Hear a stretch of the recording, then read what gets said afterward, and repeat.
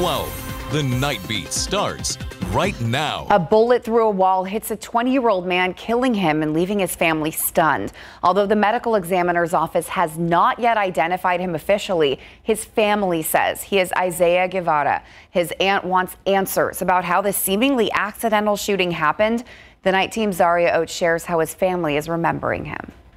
He's just a family guy. This is Isaiah Guevara's aunt and uncle, Christina and Roger. And he's there for whoever needs him. Guevara's uncle says Isaiah was just 20 years old when he was shot and killed early Saturday morning on the northwest side. A neighbor says this kind of incident is a first for the neighborhood. I've never seen any problems here, so I'm shocked to hear it. San Antonio police says they got a call of shots being fired around 4 a.m. The caller told police they heard gunshots and that several rounds went through their apartment walls. According to SAPD, no one else was injured, but the department has no suspects so far. Amid little information, Isaiah's family is hopeful someone will come forward with details leading to an arrest. We're not at peace right now because we don't know exactly what happened. But if y'all can just step up and use your voices, if you saw anything, if you heard anything, please call SAPD. Zaria Oates, KSAT 12 News. Another shooting we're covering involved 3 teenagers last night. Police say a 15-year-old boy had to be rushed to the hospital Friday night after an accidental shooting at a home on Dartmoor Street near 410 and Highway 90 on the west side. 2 other teens, a 15-year-old girl and 14-year-old boy, were in that home.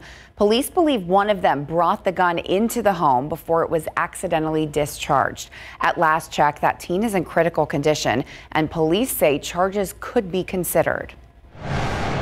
And in Comal County, 2 teens are facing several charges, each accused in shootings on back-to-back days this week. This is Mason Alexander. He and an unidentified 14-year-old were arrested Thursday. The sheriff says one of the shootings was a drive-by in Spring Branch that sent a man to the hospital. Both are charged with aggravated assault, discharging a firearm from a vehicle, as well as 3 counts each of aggravated assault with a deadly weapon. Well, Bexar County District Attorney Joe Gonzalez has instructed his office to hold this man accountable after he was arrested and charged with assaulting a poll worker earlier this week. 63-year-old Jesse Lutzenberger has been charged with injury to the elderly after investigators say he punched a poll worker who asked him to remove a hat that he was wearing. Lutzenberger was wearing a Make America Great Again hat at the polling location. Texas law prohibits voters from wearing clothes or accessories that support specific parties or candidates within 100 feet of a polling location. The Bexar County Sheriff's Office says Lutzenberger initially complied when he was asked to remove his hat, but was spotted wearing it again as he left the polling place. When the worker asked him to remove it again, that's when deputies say he punched the man several times. Lutzenberger left and was arrested hours later at his home. He has since bonded out of jail. And DA Joe Gonzalez says his office will, quote, vigorously prosecute Lutzenberger in court. In a statement, Gonzalez added, part, quote, no one has the right to assault, threaten, harass, or intimidate an election employee or voter. Please rest assured that if anyone in our community engages in this conduct at a polling site, the Bexar County District Attorney's Office, under my leadership, will hold those individuals accountable, end quote. If you're planning on voting early ahead of the November 5th election, here's some important info that you'll need to know before you head to the polls. Bexar County registered voters can cast ballots at any polling place in the county. The hours vary by day, and tomorrow polling places will be open. That's from noon until 6. The last day to early vote is this upcoming Friday, November 1st. After that, the next opportunity you'll have to vote will be Election Day, which is November 5th. And KSAT's Vote 2024 webpage is updated daily with new election stories. You can also find important voting resources like sample ballots and polling locations and so much more. So stay in the loop, just scan the QR code right there on your screen. Night 1 of Muertos Fest saw thousands converge on Hemisphere Park downtown. More than 80 altars scattered all over Hemisphere for families, loved ones, and strangers to pay their respects to friends, family members, even pets who have passed away. If you missed tonight's festivities, don't worry, you still have tomorrow. And if you can't go, we have you covered. We'll air a special broadcast of the event next Wednesday on all of our KSAT platforms. It was toasty today to be out there. It was. Courtney and I were catching all of our coworkers who were coming in from Where Toast Fest just over the past 30 minutes. Sweaty. And that's exactly what they were saying. It was toasty out there, especially for late October standards. We had plenty of sunshine this afternoon after we found some morning cloud cover, which helped high temperatures climb into the upper 80s and low 90s in and around the San Antonio area. Take a look at your Sunday forecast. More of the same is in store. Morning cloud cover building back in. We're going to start off in the upper 60s, right around 70 degrees. If you're stepping out for any Sunday morning activities, that morning cloud cover will start to scatter out and break up a little bit more into the afternoon, once again helping those high temperatures climb to near 90 degrees. So that is going to be the big story into the back half of the weekend. Next week will start warm and dry, but then we see a few changes work back into the forecast, specifically when it comes to a few spotty rain chances that return by Halloween. Not looking to be a washout by any means, but again, a few light showers will be a possibility next Thursday and into Friday. We'll time it out and get you those details coming up a little bit later on, Court. All right, thanks, Mia. Time now to talk cookies, not the yummy kind, the techie kind. You know those notifications that you get from websites asking you to accept all or manage your cookies? We all make a choice or just X out of that, but what are we agreeing to when we do? We don't see them, we don't actually touch them, and we're always being prompted, do you want to accept cookies? Coming up in a new KSAT explains what are cookies, how are they used, and what should you know about answering that prompt the next time it pops up online. KSAT explains is coming up in about 20 minutes. Hurting a group that helps kids, how a New Braunfels nonprofit is managing to accomplish their mission despite a major setback. That story next on the Nightbeat.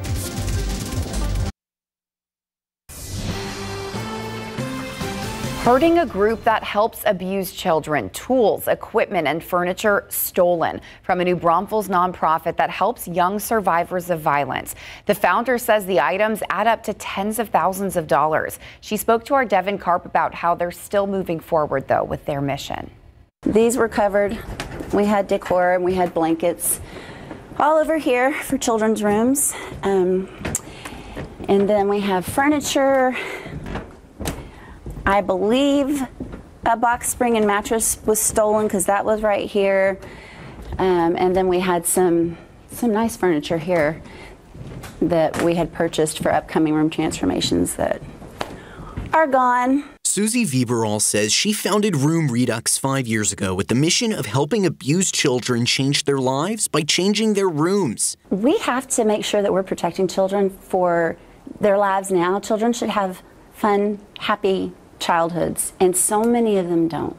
1 in 4 girls, 1 in 6 boys are sexually abused before the age of 18, and that's just what's reported. The nonprofit gives makeovers to their bedrooms, complete with new furniture, televisions, a coat of paint, toys, and more, storing everything that they need here in their warehouse. Wednesday morning, went for a run, and I saw a whole slew of items across the ground here, and it was obvious that somebody had been in the dumpster diving. Vieberall says she'd called the Comal County Sheriff out, made sure that the motion sensing lights were working, locked up, and went to bed that night. The next day, we came out here and realized that tools were missing, wire was missing, furniture for children that goes into their room transformations was missing. Oh my gosh, a ton of stuff. The nonprofit has insurance, but still doesn't know what will be covered because Vieberall says she keeps finding items that are missing, in total worth tens of thousands of dollars. Do you think they knew that they were stealing from someone that helps kids? When we take a look in there, we'll see what you think. I mean, there's drawers or shelves full of books, children's books, and children's furniture and things for children. Now they've added more security cameras, locks, and is still pushing forward, using what the nonprofit has to still try and help make a difference where they can. It's heartbreaking, it's sickening, but it's not going to stop us. That's the thing. We have 2 room transformations today, and everyone said, are you going to still have them? And I said, absolutely, we're still going to transform those little girls' lives. Devin Karp, KSAT 12 News. That means don't go anywhere alone. Always have a buddy there with you, right? But then, too, for parents, just keep a close eye on them because you never know. In the blink of an eye, they can kind of wander off and be missing. Well, it might sound simple, but we always want to remind parents to stay safe on Halloween. Rico Lane with Endeavors gave KSAT a breakdown of some Halloween safety tips. Keeping up with your kids on the trick-or-treat route, stay right with them. Use the buddy system and make sure to check their candy. 3 simple ways to ensure a happy Halloween for everyone involved. Another thing that could make Halloween happy would be some good weather, maybe? Some good weather. Not as toasty. Exactly. Yes. And I don't think it will be by next Thursday. We're going to start to see a little bit more cloud cover work back in. And while it's not going to be a washout, that's important. We do have about a 30% chance for a few spotty showers in the forecast. That is all going to be dependent on a frontal boundary, how far south it's able to make it in Texas. So something to check back in on in the days ahead. We're in such a bad drought. I mean, I feel like people wouldn't even be bummed about it. Probably not. Halloween or not, we need the rain that bad. Yes, we surely do. So let's get you a look at those Halloween sneak peek weather headlines here. Again, we've got about a 30% chance in the forecast right now by next Thursday and even into Friday. For a few light showers will be a possibility. May need to dodge some of that activity here and there, but it's going to be warm. Nothing like what we saw last year, where our high temperature on Halloween was 61 degrees. Here in San Antonio, no jackets are needed this year on Halloween. Right now, we've got a forecast high in the mid 80s, and by trick-or-treat time around sunset, upper 70s near 80 degrees. That's what we are expecting in the San Antonio area. So let's go ahead and time it out. Here's a look at the big picture right now. We actually have a stalled front across North Texas. We, of course, didn't feel any effects from that, unfortunately. That's going to lift up to the north here over the next couple of days as this high pressure system that's currently positioned off to our west starts to make its way closer to the state of Texas. It's close to the Lone Star State by tomorrow and into Monday. Then that starts to work eastward and leaves just enough room for an area of low pressure to push across the northern tier and into the Great Lakes region. That is going to drop a cold front into the state of Texas. The big question here again, how far south is it able to travel before it hits the brakes? Right now, with what we've seen in today's forecast data, it suggests that the front actually could make its way a little bit farther off to the south than previously anticipated. So that's why we've slightly upped those chances for rain by next Thursday and into Friday. Still dry and unseasonably warm tomorrow, Monday, and even Tuesday as well. By Wednesday, we'll introduce a 20% chance for an isolated shower back into the forecast, and again, bumping that up slightly into Halloween and next Friday too. So we'll of course continue to keep you posted if there are any major changes when it comes to that trick-or-treat forecast. We'll be sure to let you know. In the meantime, let's talk about today. 71 degrees was our official low temperature. That was well above average for this time of year. Another warmer than average afternoon as well. We hit 90 degrees officially in San Antonio. That is 11 degrees above the average high of 79 and only 1 degree shy of the record, which is 91 for the day. Right now, mostly clear skies in place here in town. Temperature right around 80 degrees in San Antonio. As we head into the overnight hours, we'll start to see those temperatures fall back into the 60s. I think more morning cloud cover and perhaps even a little bit of patchy fog will be possible, especially off to our southeast across the coastal plains. So low temperatures a little bit warmer for places like Floresville, Nixon, Seguin, a little bit cooler across portions of the hill country and north and west of I-35. Low 60s, perhaps even a few upper 50s possible across the hill country by wake up time tomorrow. But for us here in San Antonio, mostly cloudy skies expected first thing tomorrow morning.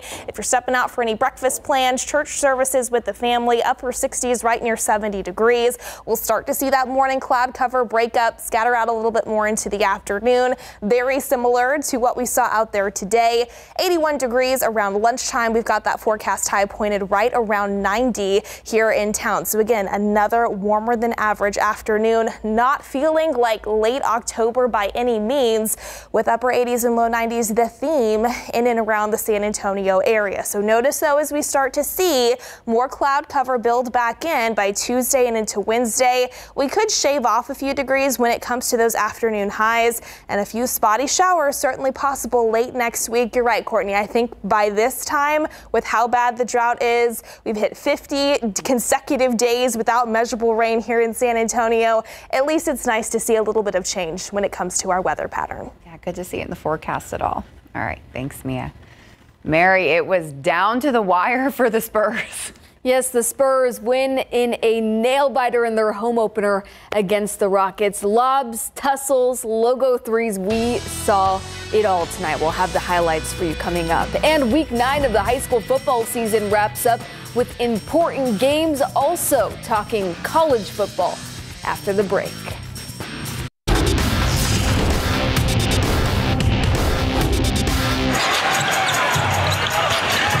Dumping it down to Wemby. He falls. Brooks is there.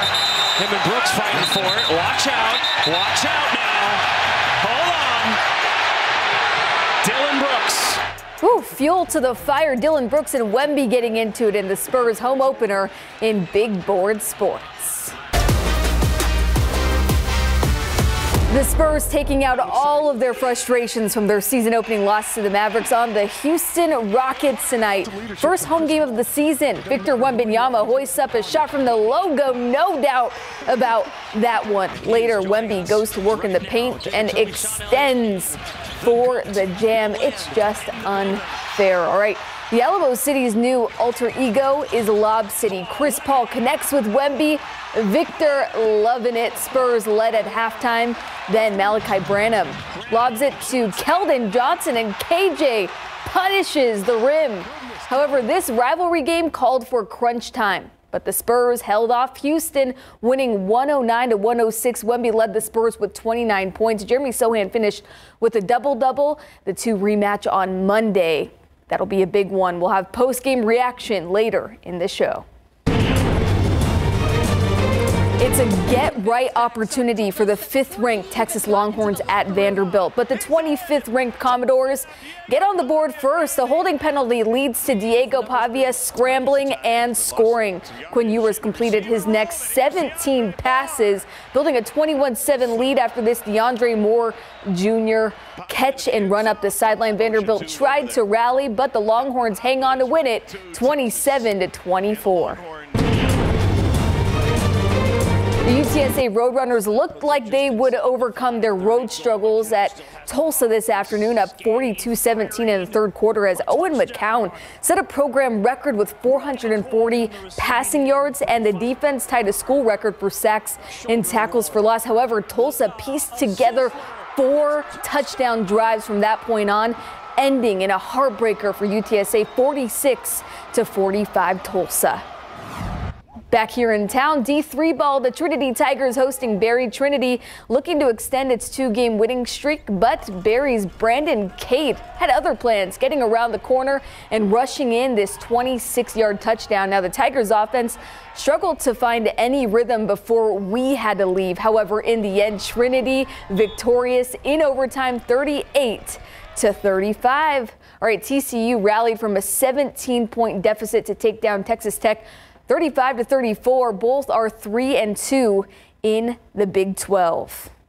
And in a huge SEC bout, you saw it all unfold right here on KSAT 12. Texas A&M stays undefeated in conference play, downing LSU 38-23. UIW defeats Southeastern Louisiana 34-31 this evening, and Texas Lutheran improves to 6-2 with a 28-6 dub over McMurray. At the high school level, there were a trio of games going down on the north side of town. First stop at Heroes Stadium, the MacArthur Brahmas hunting their first district win, but that would be easier said than done against the undefeated Piper Warriors. First possession for the Warriors, QB Caden Keith throws a screen to Ethan Palmer, who weaves in and out of the MacArthur defense for a 14-yard touchdown. Next time down the field, Keith tricks our cameraman and the defense to find Cash Lancaster wide open in the back of the end zone. Piper takes this one 75-7. Now to Comalander Stadium, the 6th-ranked Johnson Jaguars had it made in the shade, up 34-0 on Lee when we got there. But the Volunteers wouldn't go down without a fight. Zachary Telementez looks like he's going to run, but hey, Diego Vertucci is left wide open with plenty of green grass in front of him, taking the Rock 60 yards to the house. Johnson would answer on the very next drive. Screen pass from Elvis Estrada to Ethan Day, and he has plenty of blockers leading the way for an 80-yard touchdown as Johnson runs away with it 48-28. Well, the Warriors of Warren having a rough day with Sotomayor ahead 28-0 at halftime at Gustafson Stadium. A fumble by the Warriors gave the Wildcats the ball in great field position, setting up this toss to Cameron Grady, who makes his way down the sideline for the touchdown. Sotomayor earns the victory 41-0. Also, Brandeis wins a close one over Madison 32-30, and Junction hands to Hennis a 54-3 loss. All right, later in the show, we'll have highlights from Game 2 of the World Series between the Dodgers and the Yankees. There were a lot of guys. We had those monitors on. There were like amazing game at one after the other. Close games too, yeah. Really good. All right, thanks, Mary. Coming up, KSAT explains cookies, the techie kind, on the Nightbeat.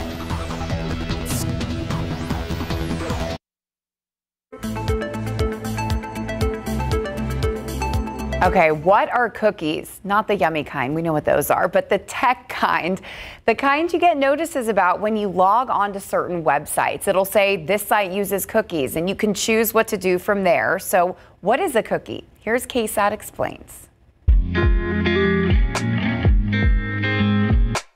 Let's talk cookies. Not this kind, unfortunately. The kind you find here, online. It's simply a small piece of data. But it can tell a website a lot about you. We don't see them, we don't actually touch them, and we're always being prompted, do you want to accept cookies? Websites use cookies to know who you are by storing information like your username, what you did the last time you logged in, and more. So you go to a website, and the website hands you a cookie. It's just data. It says user equals Bob. Like a digital name tag? Exactly.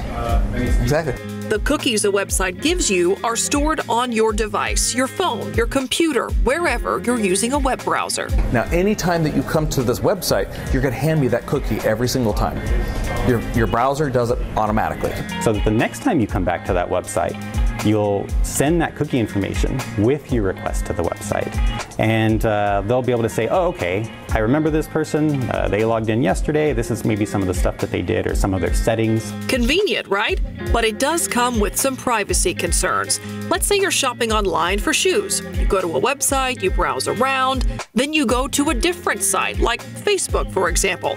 And what do you know? There's an ad there for the kind of shoes you were just looking for. That's why it seems like they're following you around, because they are. And it's cookies that they're using to do that. What you search for online isn't necessarily stored in the cookie itself. That's in the website server. But because the cookie has information about you and can help keep track of you, well, now it can keep track of your habits or the things you've been doing, and then that information, that data, can be used by the advertising services to better target you towards different ads. It's the sharing and selling of cookies that has raised those privacy concerns, and the European Union has done something about it. The United States lags pretty far behind on privacy protections. The EU created what's called GDPR. And that stands for the General Data Protection Regulation. Got it. GDPR policies went into effect in Europe in 2018, touted as the toughest privacy and security law in the world. It lays out a long list of regulations on how personal data can be stored and requires users to give consent, saying they're aware and agreeing to their data being collected. And GDPR applies outside of Europe, so long as those sites can be reached by users in the EU, which is why you see those notifications here in the US, making you aware that sites use cookies. So if that box pops up and I hit accept all cookies, what am I agreeing to? You are accepting that they can track you, and generally whatever their privacy policy is. So this is where generally most companies explain what they do with your data. So as you hit eBay and you browse around, they're going to collect information. Oh, you're searching for, I don't know, baby toys or, new baby outfits. Well, they're going to assume that somebody in the household may be pregnant or may have just had a child. And they're going to take that information, they're going to sell it to other people. And so you'll start getting ads that are tailored to someone in that position. Exactly. Cookie notifications might give you the option to accept all, deny all, or manage your cookies. If you hit manage cookies, what does that mean? Managing it should allow you to be able to pick and choose which ones you want to allow, where they're allowed to track you, who they're allowed to sell your information. And unfortunately, most sites do a bad job of putting this out there. That prompt should allow you to view the company's privacy policy if you want to do a little light reading. So what if you see that cookie notification and you don't do anything? You just X out of it. According to GDPR, that does not equal consent. But what it does mean can differ from software system to system. So if you want more control, it's best to make your own cookie choices. Look at the web browser you're using and see if there's an extension or an add-on that you could use to manage your cookies. And you can say, I want to find an add-on that lets me manage my cookies where I can look through, sort them, I can delete them, I can clear them, I can just prevent them from ever even remaining. If you're worried about your privacy, which you should be, one thing you can even do is disable cookies altogether. That might break some websites, unfortunately, but then you don't have to worry about any of these problems we've talked about. Check out any of our KSAT Explains coverage, scan the QR code, and we take one topic, give you a deeper explanation, and hopefully a deeper understanding. You can watch any KSAT Explains story on demand on KSAT.com or the KSAT YouTube page. Staying with tech, it's something so many of us are guilty of, doom scrolling. What is it? How it affects certain age groups differently, and what doctors are saying you can do to stop the cycle before it starts.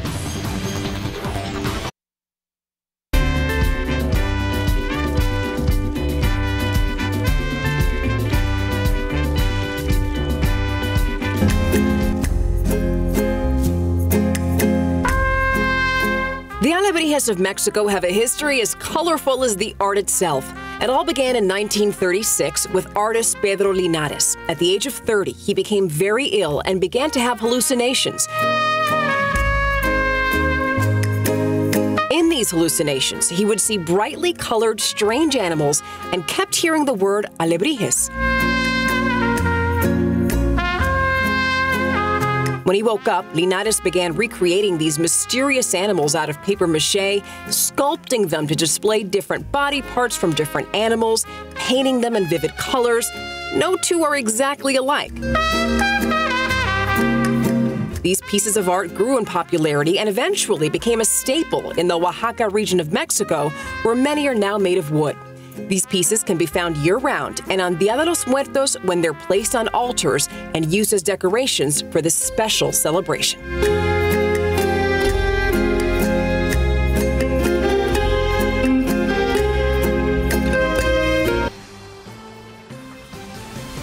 One more video, one more scroll, one more refresh. It's called doom scrolling, and it's a bad habit that mental health experts say is causing stress, anxiety, and depression in all age groups. Pediatrician Griselda Anguiano says doom scrolling can also cause brain development and social behavioral problems for kids. She wants to remind parents to set boundaries for technology and set time aside to disconnect from electronics. Adults on average spend about 2.5 hours a day on social media, but the average teen more than doubles that figure, spending 5 hours a day on social media. I think we need to make time to just connect with our kids and not just send them outside, and they're not wanting to go, but go outside with them because it's really good for us too. She says taking a minimum of 10 to 15 minutes to have a face-to-face conversation with your kids is a starting point to break the cycle of addiction to social media. Try bringing back board games. The doctor says it's a good way to help kids learn how to deal with failure, something social media can't teach them.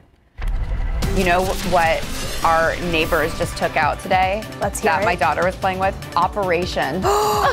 I loved that Really good for game. dexterity with toddlers, let me tell you. But I hadn't seen that in so long. It was a blast. Talk about a blast from the past. Exactly. I loved that game growing up. Board games in general, so much fun. I feel like maybe we'll have to have a board game night or something over here at KSAT. We should do that. That would be a fun time. All right. Well, if you thought October was unseasonably warm, at least we've been talking about these hotter than average temperatures for a while, you are right. In fact, counting in the temperatures that we saw out there today, again, just 1 degree shy of a record high temperature. 2024's average temperature for the month of October, 78.2 degrees, which is actually in the lead for the hottest October on record here in San Antonio. And again, more hotter than average temperatures expected over the next several days. So I do anticipate us tacking on to that number. We'll continue to keep you posted as we near the end of the month. We talked about, again, 90 degrees here in San Antonio this afternoon. Here's a look at highs across the region.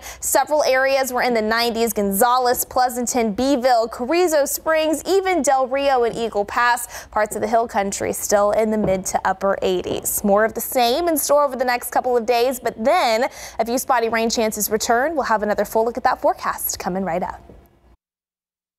All right, we were talking about board games, favorite board games growing up. Some of ours are similar. They are Monopoly, Chutes and Ladders, yes, and Candyland. And Candyland. Okay, here's another one. I don't know if this counts, but guess who? With the flippy ones? I knew you were going to get excited about this. Oh, yeah, with the flip. Does your person wear glasses? Does your person have, like, blonde hair, whatever? I feel like we should do a KSAT edition of Guess Who. That's brilliant. Okay, we're going to put this together and take way too much time doing it, and then we will share it with you. We have to see it through at this point. We've committed. We should sell it. It'd be fun. Or KSAT Insiders? Yeah. That'd be fun for our KSAT Insiders. All right, we'll have the rest of this discussion later, but you were here for this conversation. This idea was born together. I'm pretty excited about it. Something that I'm not as excited about is the number. We've been talking about this number for days. In fact, 50 days now without measurable rainfall here in San Antonio. The longest stretch since 1996. The record 63 days back in 1993. The last time we saw measurable rainfall in San Antonio was back on September 5th. The rest of September and even October, which, by the way, on average are our second and third wettest months here in the Alamo City, we haven't seen any measurable rainfall. And you can see how that has hurt our drought monitor. This is the latest one, if you missed it, that came out on Thursday. And unfortunately, because of the lack of rain and dry conditions, drought continues to rapidly worsen across South Central Texas. Some of the bigger changes that we saw, extreme drought, which is this pocket of red, it continues to grow and now encompassing the vast majority of Bexar County and San Antonio, stretching over to New Braunfels, Hondo, Medina Lake, even up into Bernie and Kendall County. We also have severe drought in place around it, which is this burnt orange color, and then much of the rest of our area still in moderate drought. In fact, it has been over 1,000 days since all of Bexar County was last considered to be drought-free. Now, it's not going to be drought-busting rain, but at least we do have rain chances in the forecast over the next 7 days, not over the next 72 hours. Tomorrow, Monday, and into Tuesday, still looking to be pretty dry here in South Central Texas. But as we start to see a few changes work back in when it comes to the upper levels of the atmosphere, a 20% chance for an isolated shower or two back in the forecast on Wednesday, and then a 30% potential by Halloween and into Friday. May need to dodge a few showers here and there. Coverage still not expected to be all that high, and anything would likely be pretty light. So here's what's happening. High pressure moving over the state of Texas over the next couple of days, but that's going to continue to push eastward and leave just enough room for a cold front to work in to the state of Texas. The big question here again is how far south is this cold front able to travel before it hits the brakes and stalls across parts of Texas. As of right now, it is still expected to stay north of San Antonio, but it makes it just far south to help us increase those rain chances slightly by Halloween and into Friday. So this year, just a 30% chance for a few spotty showers. Keep your plans. Just check back in with us here over the next couple of days. High temperatures in the mid-80s, a big difference compared to where we were last year. We had that cold front move in a few days before Halloween, and high temperatures were only in the low 60s. So still warmer than average and dry over the next few days, nearing records again tomorrow afternoon. At least high temperatures will also start to trend down into Halloween time next week as we start to introduce some more cloud cover and those spotty rain chances. We'll of course continue to keep you posted on your trick-or-treat forecast over the next several days, Court. All right, thanks, Mia. Well, I think the Spurs were pretty happy with the overall game for sure, Mary. Yeah, and we got to hear from a good chunk of the Spurs in the post-game press conference this evening. And what that showed was, or what they revealed was how much Chris Paul had an impact in tonight's late game crunch. Plus, the Dodgers take a 2-0 series lead in the World Series. Talking SAFC also after the break. Victor Wembanyama put up 29 points on Houston tonight in the Spurs' 109-106 home opener win. San Antonio controlled the ball game early, going up 22 points on the Rockets. Houston did fight its way back into the ball game, but in the end, the Spurs held on in crunch time by 3 points. Chris Paul, a big reason for that. No, it helps a lot. Even when he's not on the court, he's coaching, he's, helping out, he's been here. He's been in every moment. So just having someone like that, and, even Harrison Barnes, just to, talk us through different situations helps a lot. When you add a guy like Chris Paul, Harrison Barnes, who've been around for a long while, and they just understand the game a lot more, they're able to put you in certain spots and talk you through certain things to space the floor. I feel like what we have going on is pretty solid right now. 109-106 again, the final. The rematch goes down Monday at 7 o'clock at Frost Bank Center. Well, Game 2 of the World Series between the Dodgers and Yankees taking shape on the heels of last night's Freddie Freeman walk-off grand slam, first of its kind. Freeman would homer again as the Dodgers hit 3 early long balls off Carlos Rondon as Los Angeles defeated New York 4-2 to take the 2-0 World Series lead. The big story, though, was superstar slugger Shohei Ohtani suffering a shoulder injury in the 7th inning on a stolen base attempt. We'll see what the MRI reveals. SAFC's season came to a close tonight, falling to Detroit City FC 4-1. No playoffs this year. SAFC defender Carter Manley called it a career after this one, wishing Manley a happy retirement from pro soccer. All right, a wild day of college football. A lot of close games. The Texas Longhorns bounced back from their loss against Georgia, earning their first road win as part of the SEC, 27-24 over 25th ranked Vandy, who hadn't lost since upsetting Bama. Meanwhile, UTSA on the losing end of an unlikely rally to AAC foe Tulsa. It was a record day for the Roadrunners, going up 42-17 at one point, but it was a tale of two halves. Roadrunners fall 46-45. Man, another heartbreaker. It's tough to see. And Mia's Aggies won. Yes. We can mention that. Good job, Mia. All right, we'll be right back. All right, let's get you one final look at your Sunday. Upper 60s, near 70 to start, mostly cloudy skies. And again, a few pockets of patchy fog will be possible, especially across the coastal plains. More afternoon sunshine returning, though, helping high temperatures climb to about 90 degrees here in San Antonio. So not feeling like late October, but we'll start to see those temperatures trend down by the later portions of next week, especially around Halloween. Still not really needing the jacket, but we will monitor for a few spotty showers on Thursday. We'll take it. We need it. We do. Want to play Guess Who? Always. Guess who's going to sleep right after this because we're tired. We'll see you tomorrow. Good night.